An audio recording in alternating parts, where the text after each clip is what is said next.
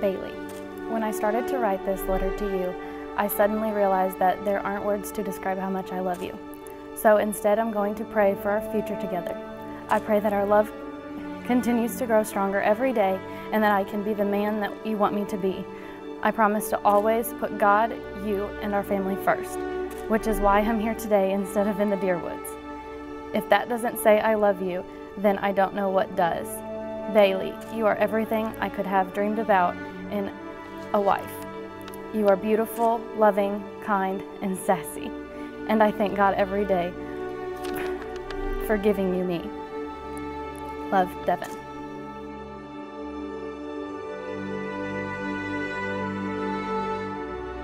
Devin, the day I have been dreaming of since I was a little girl is finally here. The day I have been dreaming of since I've been with you is finally here. I'm so grateful that God has placed you in my life. I truly believe we were made for each other. You see the best in me at my worst, love me unconditionally, and most importantly, you put God first in your life and our relationship. In you, I have found my very best friend, biggest blessing, and love of my life. You make me the happiest person on earth, and I cannot imagine my life without you in it. Here's to forever. Let's do this damn thing. Love, Bailey.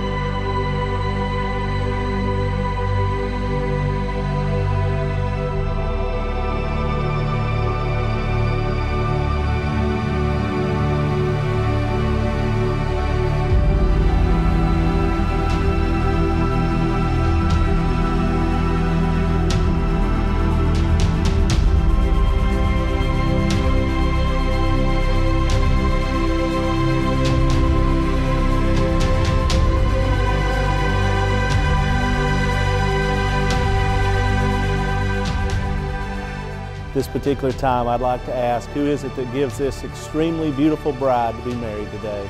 My mother and I.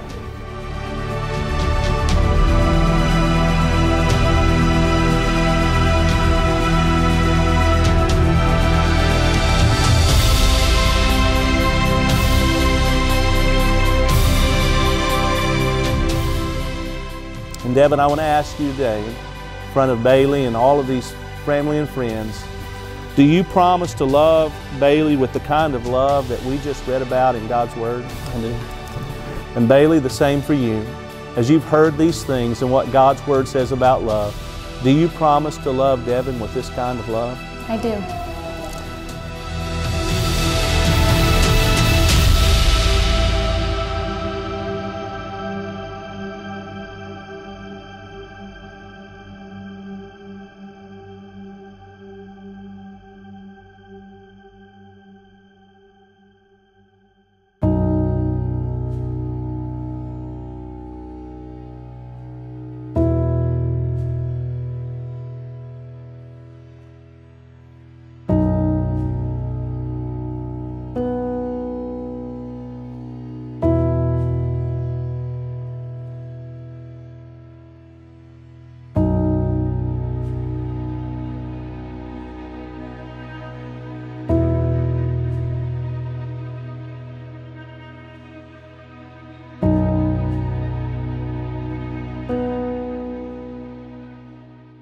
So just a little backstory.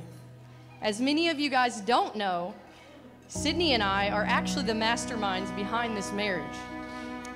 A little over 4 years ago, Sydney came to look at my horse and had told me that she was going to bring Devin with her. So I thought it was a great idea to convince Bailey that I needed help at the barn, which she had just got done riding her horse, so she was a mess. But really, we had had the plan the whole time to hook them up. Obviously it worked, or we wouldn't be here today. So you're welcome.